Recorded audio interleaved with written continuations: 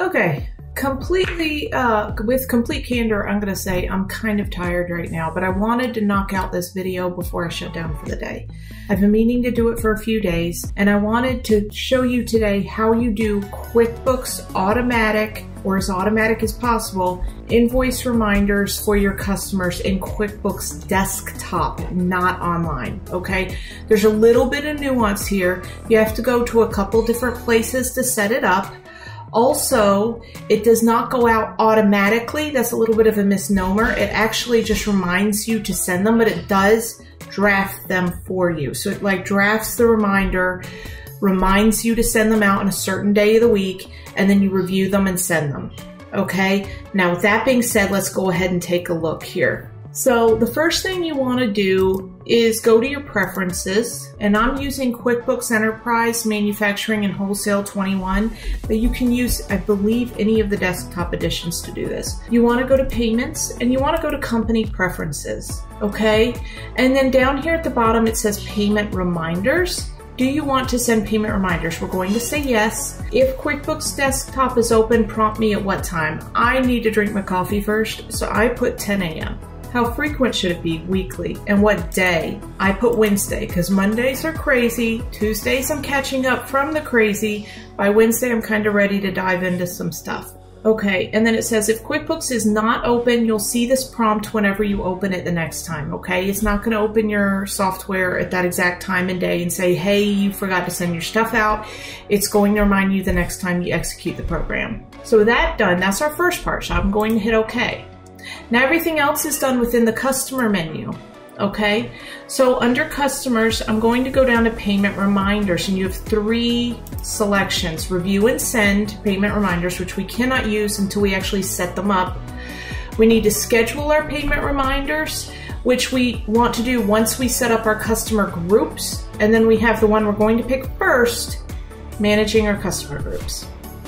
So I put in manage customer groups. I actually already have my window open here. I was playing around right before I started this video.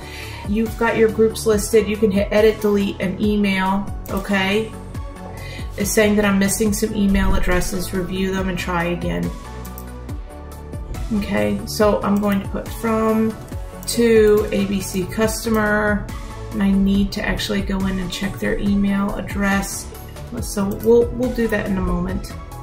The to field, oh, let's see if we can do that here. phpdemo, gmail.com. Yes. Okay, close. Okay, so we set up the email. Okay, you can delete mailing lists, but make sure if you delete a mailing list, you mean to delete that mailing list. Don't think I might want to delete this mailing list, because if you need it later, you can't go undelete. You have to recreate it, okay? For some of the simple ones, it may not be a big deal, but if you have a pretty complex customer group or mailing list, it's gonna be fun. So I'm going to actually, let me hit cancel, yes. I'm going to hit edit customer group, okay? And this brings you into the same thing as if I picked create one, okay? So I called this my test group. I hit next. I wanted this to capture any of my customers with an open balance greater than 0, okay? And then I hit next, okay? And then it says ABC customer here. So that brought up a customer. I entered in a few invoices just so they would pop up on the list. Okay, and it says automatically add new or remove existing based on fields and values in the group. Okay, now I'm gonna hit finish. Okay. Now, we've created our customer group, right? Let's go ahead and set up our reminders. So under payment reminders, we need to schedule them because you can't review something you haven't scheduled yet. So we're going to go ahead and go schedule payment reminders. And again, I've set up a little bit of a test, but we're gonna go through this again. So let's hit new for invoice. It says test group, send reminder to test group when an invoice is. And I'm going to pick, oh wait, this is the new one. So let's add reminder. Okay, I'm going to put 5 days before the invoice is due because when we're invoicing, now we tend to do net 30, and I believe I did these invoices at net 14, but at net 30, late fees are applied. So my customers I know appreciate a little bit of a heads up. Hey, you might have forgotten about this. So you have a few, days before it comes up where you're going to get late fees, right?